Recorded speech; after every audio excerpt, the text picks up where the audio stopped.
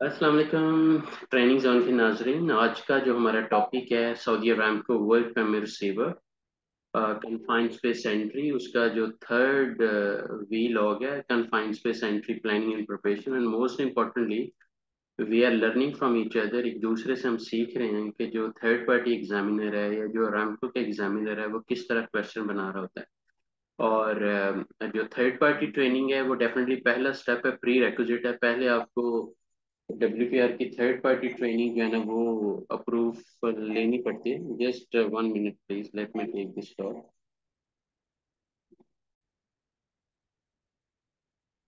Okay so दोस्तों, पहले part में हमने डिस्कस किया था, अगर आपको याद हो, कि व्हाट इज कन्फाइंड स्पेस और what is confined space entry और एग्जांपल्स ऑफ कन्फाइंड स्पेस। ये पार्ट वन में या मॉड्यूल वन में हमने बुक नंबर 2 जो कन्फाइंड स्पेस एंट्री है उसमें डिस्कस किया था। उसके बाद हमने बात की थी कि जो रिस्पॉन्सिबिलिटीज हैं, जो टीम है, like work permit issuer receiver, उनकी क्या रिस्पॉन्सिबिलिटीज हैं, मैनेजमेंट की क्या रिस्पॉन्सिबिलिटीज हैं, एंड मोस्ट इम्पोर्टेंटली जो CSE सुपरवाइजर है और प्लस स्टैंड बाय मैन है या जो एंट्रेंट हैं, जो कन्फाइंड स्पेस में जाके परफॉर्म कर रहे होते हैं एक्टिविटीज को या जॉब परफॉर्म कर रहे होते हैं, उनकी क्या रिस्पॉन्सिबिलिटीज। तो हमने बड़ा डिटेल में इन डेप्थ डिस्कस किया था। और मोस्ट इम्पोर्टेंटली हमने ये डिस्कस किया था कि उसमें कौन कौन से क्वेश्चंस बन सकते हैं।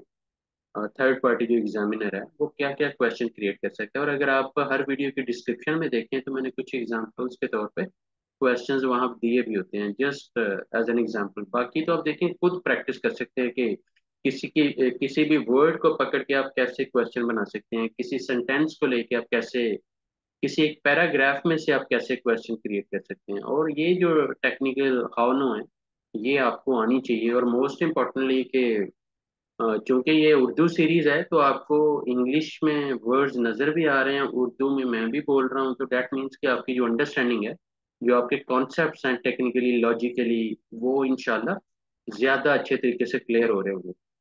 तो आज का जो थर्ड पार्ट है इस बुक का, या थर्ड मॉड्यूल आप कह लें, इसमें हम CSE प्लानिंग एंड प्रिपरेशन के जो CSE प्लान है वो मैनेजमेंट ने मतलब सेकंड मॉड्यूल में आपने सारा देख लिया कि वो क्या क्या प्लान में होना चाहिए, किस तरह वो सारा प्रोएक्टिवली देखते होते हैं। लेकिन अब जो रियल टाइम प्लानिंग है उसमें क्या कौन कौन से फैक्टर्स हैं, सबसे बड़ा क्वेश्चन तो यहाँ ये रेज होता है कि वाई प्लान। अब यहाँ आप आपके जहन में भी कई आंसर्स आ रहे होंगे कि प्लान क्यों होना चाहिए। और लेकिन अरामको के मुताबिक ये प्लान इसलिए होना चाहिए to assess possible hazards and control measures, के प्रोएक्टिवली। अब अगर I am giving an example कि अगर वो यहाँ क्वेश्चन रेज करता है for CSE, why there is a need of a CSE plan, or for confined space project, why there is a need of CSE plan। तो बाकी तीन options वो कोई भी गलत दे सकता है, एक ऑप्शन ये वाली जो सही है ये आपको याद रखनी पड़ेगी, like to assess possible hazards and control measures.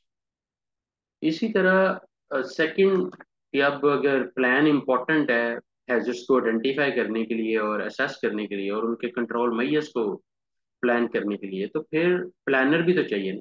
Know who plans.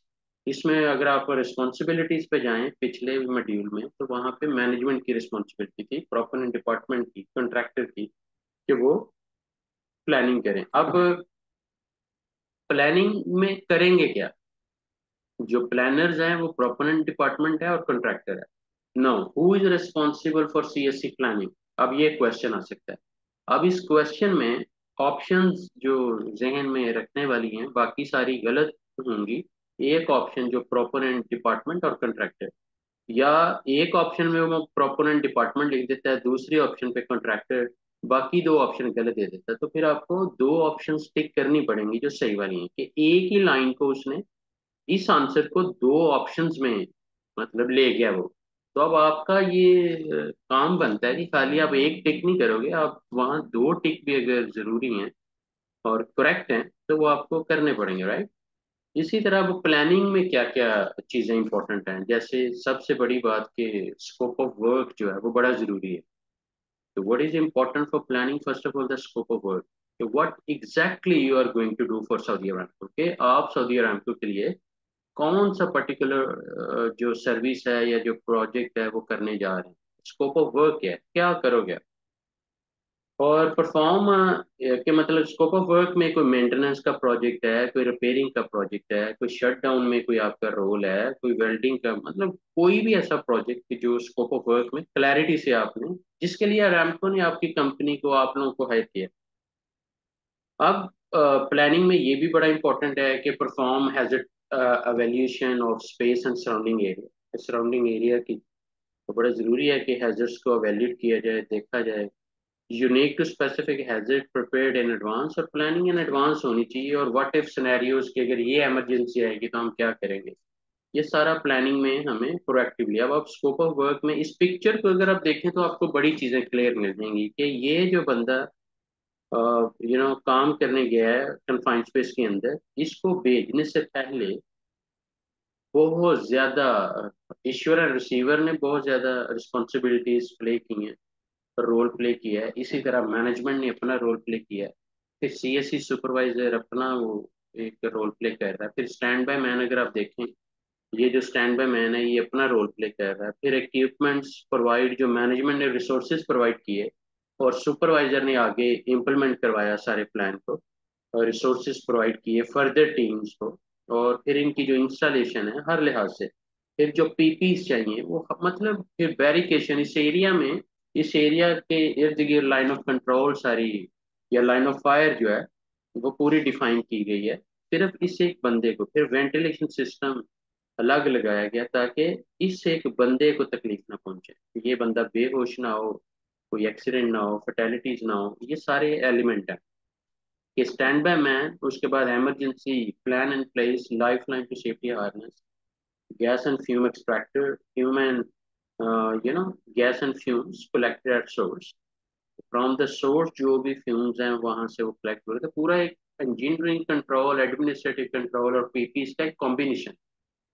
ये जो हैजर्ड्स हैं ये तो हैं ही हैं, रिस्क भी मौजूद हैं, लेकिन कंट्रोल्स आर इम्पोर्टेंट। और वो जो कंट्रोल्स हैं you always start from engineering, then administrative, और उसके बाद पीपीस। अब यहाँ देखें एंट्री एंड एग्जिट रिक्वायरमेंट्स भी आप प्लानिंग में सोच रहे होते हो सारे कि कैसे पेडिस्ट्रियन एंड व्हीकल बैरियर्स, इसी तरह fall protection plan, types of, कब कब आप गैस टेस्टिंग करेंगे। अब यहाँ देखें गैस टेस्टिंग पे वो पर्टिकुलर क्वेश्चंस कि when the gas testing is mandatory as per Saudi Arab, the options are before first entry, before issuing the permit, after every 2 hours, all of the above. तो answer is all of the above, कि कब कब मतलब gas testing जरूरी है। और इसके when ever the condition change again, gas testing जरूरी है। जितनी बार आप बाहर आए हैं, दोबारा जितनी बार अंदर जा रहे हैं, definitely as a team, like चाहे टी ब्रेक के लिए चाहे लंच ब्रेक के लिए, तो आप वापस अंदर जा रहे हैं तो again gas testing is required. इसीलिए ऑथराइज गैस टेस्टर का होना बड़ा जरूरी है। और वो जो ऑथराइज गैस टेस्टर है उसकी भी थर्ड पार्टी ट्रेनिंग हम दे रहे होते हैं, और फिर हमारा जो आईडी है वो एज अ रेफरेंस वो यूज कर सकता है कि मैं ट्रेंड और सर्टिफाइड बंदा हूँ as a authorise gas tester. इसी तरह अगर हम इक्विपमेंट रिक्वायर्ड टू वर्क, ये इक्विपमेंट कैलिब्रेटेड होने चाहिए। इक्विपमेंट थर्ड पार्टी इंस्पेक्शन उनकी अगर एसेंशियल है तो होनी चाहिए। इक्विपमेंट की कंडीशन अच्छी होती है, उसकी इंस्पेक्शन। तो अगर इससे रेलेवेंट कोई क्वेश्चन वो क्रिएट करता है तो आपका माइंड चलना चाहिए। इमरजेंसी रिस्पांस प्रोसीजर्स भी, इवन दो कि मैनेजमेंट ऑलरेडी हैव प्रिपेयर्ड, लेकिन आप इम्प्लीमेंट भी तो करने पड़ेंगे। तो प्लान अवेलेबल फॉर रिव्यू। तो जब ये प्लानिंग आपकी स्ट्रांग है तो फिर प्री एंट्री प्रिपरेशन, एंटर होने से पहले अब आपके लिए क्या जरूरी है, सबसे पहले कि रिव्यू प्लान, प्लान को रिव्यू करें। अब प्री एंट्री प्रिपरेशन में क्या क्या जरूरी है, इस पे वो क्वेश्चन रेज कर सकता है कि ये आउट ऑफ 4 ऑप्शन हो सकता है वो 2 दे दे और बाकी 2 गलत दे दे। ये अब आपने पूरा अंडरस्टैंड करना है कि प्री एंट्री प्रिपरेशन में क्या है। Review plan and plan with the work crew, perform a hazard evaluation against surrounding area, implement control measures। कि अब इम्प्लीमेंटेशन जरूरी है, जो जो कंट्रोल मेजर्स एसेंशियल हैं। Rescue plan must be in place before entry, rescue plan बहुत important है और must be in place before entry, before entry.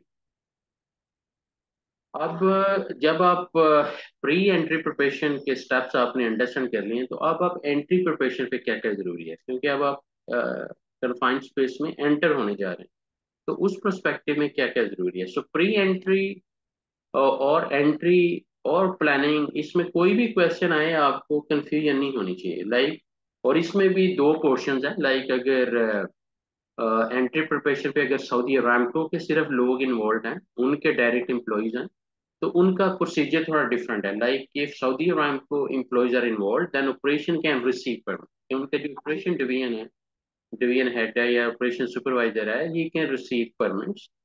And most importantly कि हर एंट्री के लिए सीएसई सुपरवाइजर, हर एंट्री के लिए सीएसई सुपरवाइजर जरूरी है। Every entry must have a CSE supervisor.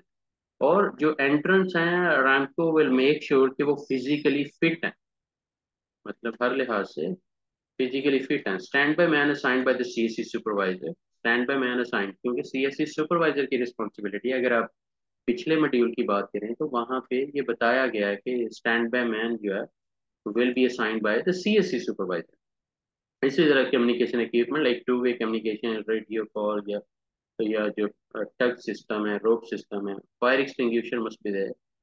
अब एंट्री प्रिपरेशन में और क्या क्या जरूरी है कि isolate work site using sign and बैरिकेशन, पूरा उसको एरिया को बैरिकेड करें। Check entry and exit points, कोई हैजर्ड रिस्क ना हो। एंट्री इक्विपमेंट देखें, पहले तो कंडीशन अच्छी हो, दूसरा उसे यूज करना आता हो। Communication equipment must be available, क्योंकि अब आप एंटर होने, initial response equipment also required.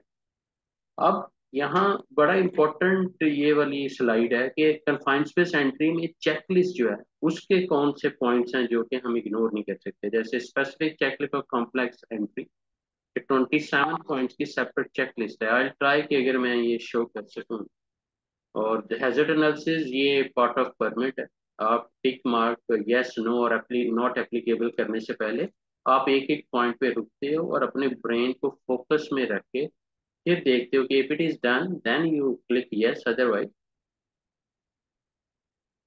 अब अगर आप चेकलिस्ट की थोड़ी सी एग्जांपल लें तो पहले 10 पॉइंट जैसे रिक्वायरमेंट बताएगी और यस और नॉट एप्लीकेबल। यहाँ से नॉट एप्लीकेबल पे लाइन है, मीन के नॉट एप्लीकेबल का कोई चांस नहीं इन पॉइंट्स पे। कि जैसे एंट्री प्लान प्रोवाइडेड है, barricaded, electrical resources are isolated, yes और नो और नॉट एप्लीकेबल वट एवर। तो ये जो 27 पॉइंट्स की चेक लिस्ट है, confined space entry check list, ये भी बड़ी हेल्पफुल है। इसी तरह हैजर्ड एनालिसिस चेकलिस्ट है, आपका एक एक टिक पॉइंट लाइफ सेवर भी बन सकता है। और आपका एक भी गलत टिक, कि मतलब जैसे आपने correct type of permit issued for the word, yes, but basically not issue, सो खतरा है ना फिर कि आपने टिक कर दिया है कि परमिट मौजूद है, सारा कुछ ओके है, लेकिन इन फैक्ट इट्स नॉट। इसी तरह एक और एग्जांपल है कि slip slips and hazards controlled, but in fact they are not controlled. कि आपने इवन जो शूज दिए हैं अपने इम्प्लॉइज को, वो एंटी स्लिपरी नहीं है, तो क्या कंट्रोल आपने लगाया। अगर वो वर्किंग एट हाइट पे जा रहे हैं लाइक 6 फीट और अबव, तो आपने उनको फुल बॉडी हार्नेस किया, complete fall prevention, fall protection system ही नहीं दिया, तो आपने इसको टिक कैसे कर दिया। तो बिकॉज अल्टीमेटली आप ईश्वर भी इसे साइन करने जा रहा है और एज ए रिसीवर आप, तो अरामको एंड आप as a permanent receiver, Aramco as an ensure, जो सीएससी सुपरवाइजर नॉर्मली ज्यादा वो इश्यूर के तौर पे यूज कर रहे होते हैं, किसी को भी नॉमिनेट करते हैं। और उसके बाद रिसीवर जो है ना, वो डेफिनेटली आप हो। मतलब अगर आप रैमको का एग्जाम भी क्वालिफाई करते हो थर्ड पार्टी का भी, तो टाइम विल कम कि you will be Ramco approve work from receiver, और ये आपकी बहुत बड़ी अथॉरिटी है साइन करना। तो इसको लीगल एग्रीमेंट के तौर पे भी मैं अक्सर कह रहा होता हूँ। अब no obstruction and entry point, make sure, बड़ी इजी वर्ड्स हैं लेकिन logically you have to understand कि व्हाई इट इज इंपॉर्टेंट, कि like no obstruction eight entry point, कोई ब्लॉकेज नहीं। ये नहीं कि एंट्री, इवन जब आप काम कर रहे हो तब भी, इसीलिए स्टैंड बाय मैन हमेशा हम जो है वो मतलब बाहर रखते हैं और उसे परमिशन नहीं है कि वो अंदर जाए कन्फाइंड स्पेस के। But anyway, post warning science and permits are important, तो वार्निंग साइंस भी आइसोलेट एंड वेंटिलेट एरिया, ये एंट्री प्रिपरेशन की बात हो रही है। इसमें से जो पॉइंट भी इग्नोर किया जाएगा, उतनी जो प्रोबेबिलिटी एक्सीडेंट की वो ऊपर चली जाएगी, उतना वो प्लान एंट्री प्रिपरेशन का जो आपके जो स्टेप्स हैं उसमें से अगर आप कोई भी ये चीज़ें इग्नोर करते हैं, मीन के खतरे की घंटी और ज़्यादा बजना शुरू हो जाएगी, और ऑलरेडी इस अ red zone, confined space, already a hazardous space, is kind of a danger zone, restricted area. So gas test per CSE plan must be done maybe before entry, after the breaks, and whenever the condition change, or after every 2 hours, there must be a gas testing. Issue proper PPs. Use checklist जो हमने पहले discuss किया है, देखिए isolation and Lotte, even though के third book में हम इसे बड़ा इन डेप्थ स्टडी करेंगे, लेकिन अगर फिर भी यहाँ क्वेश्चन आ जाता है कि जी isolation and Lotte, what are the energy sources,